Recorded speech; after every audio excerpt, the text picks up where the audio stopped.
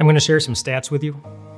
Stat number 1, 50 million Americans feel the effects of panic attacks and anxiety disorders every year. Stat number 2, depression is the world's leading cause of disability. Number 3, people in the 20th century were 3 times more likely to experience depression than people of the preceding generation. Number 4, 16.2 million American adults suffer from major depressive disorder, which is 1 major depressive episode per year.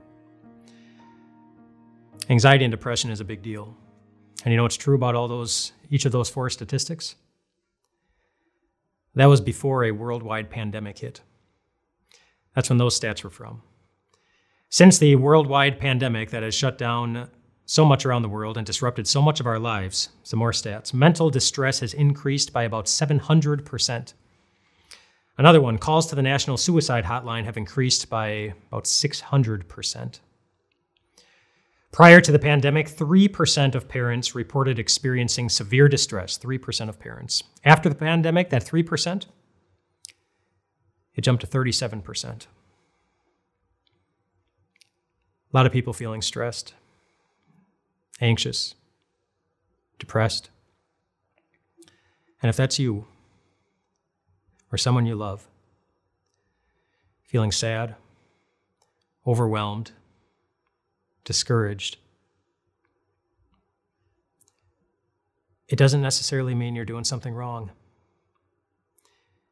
In fact, there's one person who can relate pretty well to how you're feeling. Jesus. Jesus can. In the Gospel of Matthew, on Maundy Thursday, the Bible gives us some very descriptive words to describe the emotions that were cycling through Jesus. It says this.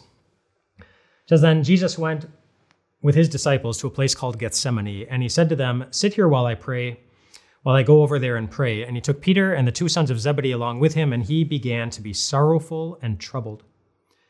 And then he said to them, 'My soul is overwhelmed with sorrow to the point of death. Stay here and keep watch with me.'"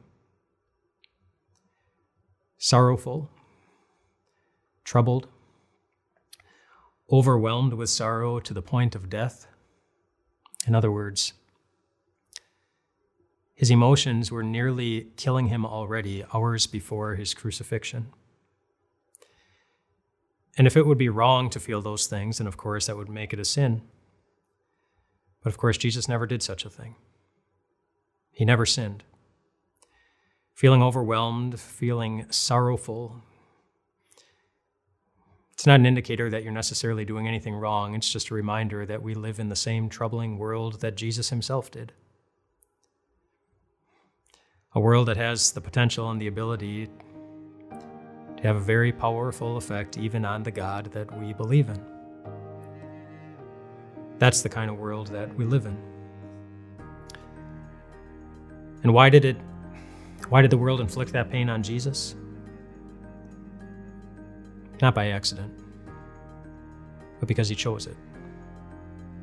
He was sorrowful and overwhelmed, even to the point of death, because he wanted to guarantee that whatever it is that's causing you anxiety, it's not going to get the best of you in the end. That very next day, he was going to pay the price that was necessary to guarantee you that you will be part of God's family forever, and the home where you will be set free from all of your anxiety, from all the things that weigh down your heart, from all the things about which you worry so much. He wants you to know that they're not going to get the best of you in the end. It's not wrong to feel anxiety. Jesus knows it's real. And he wants you to know that he's with you through all of it, all the way to the end.